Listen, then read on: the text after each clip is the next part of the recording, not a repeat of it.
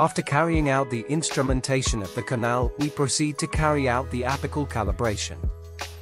In this case, we see that at 25 we have a good apical stop.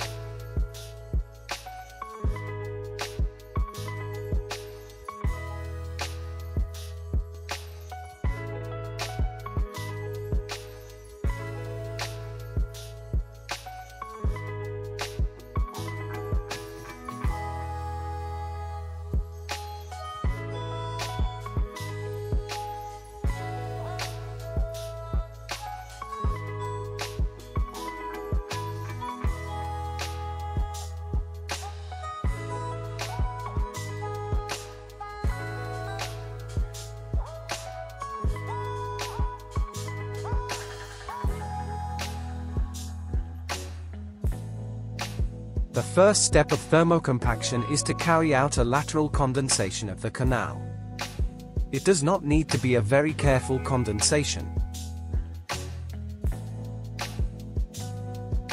The instrument that we are going to use to soften the gutta-percha is called a thermocompactor. In this case, we use a steel one from the Dentsply brand.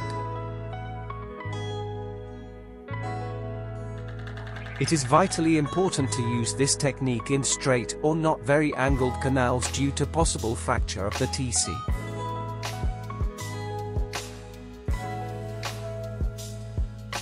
Another important thing is to select the correct clockwise rotation of the contra angle.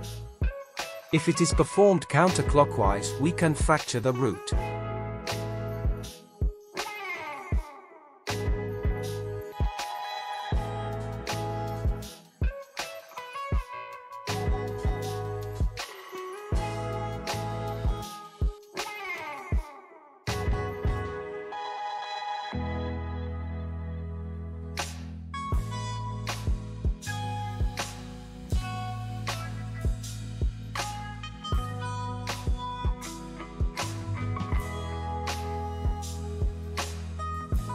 To select the thermocompactor, we choose 2 or 3 calibers larger than the apical master file.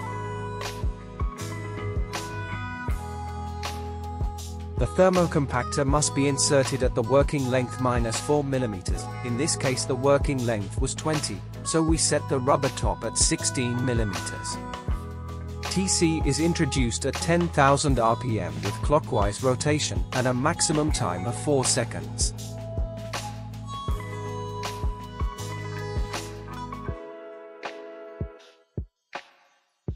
The gutta-percha is compacted with a plugger due to the contraction of the gutter itself.